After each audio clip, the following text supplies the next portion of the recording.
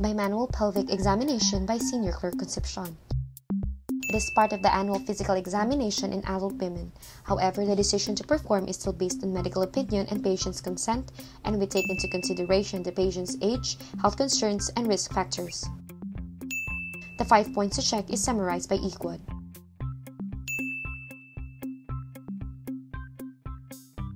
First, explain the procedure to the patient and that the procedure may be uncomfortable. Place the patient in dorsal lithotomy with the buttocks at the edge of the examining table. Observe the aseptic technique throughout the procedure.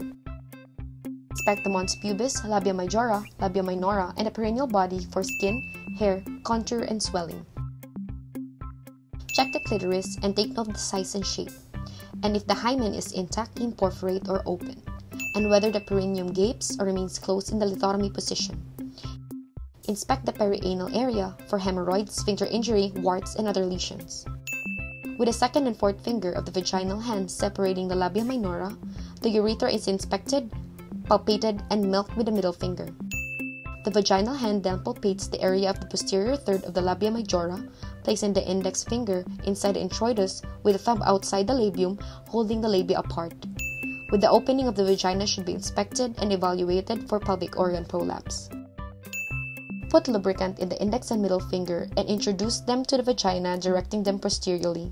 The thumb should be pointing outwards or folded to minimize discomfort. Test the strength of the perineum by pressing downwards and asking the patient to bear down. The opposite hand is then placed on the patient's abdomen and pressing the infraumbilical area very gently, sweeping the pelvic structures towards the palpating vaginal area. Elevate the uterus by pressing upon the cervix and delivering the uterus to the abdominal hand. Evaluate the uterus for position, architecture, size, shape, symmetry, masses, consistency, tenderness, and mobility. Evaluate the cervix for position, architecture, consistency, and tenderness, especially on mobility of the cervix. Place the vaginal finger in the right lateral fornix. The abdominal hand is placed just medial of the anterior superior iliac spine on the right, and the two hands are brought as close together as possible. With a sliding motion from the area of the aces to the introitus, the fingers are swept downwards, allowing the adnexa to be palpated in between.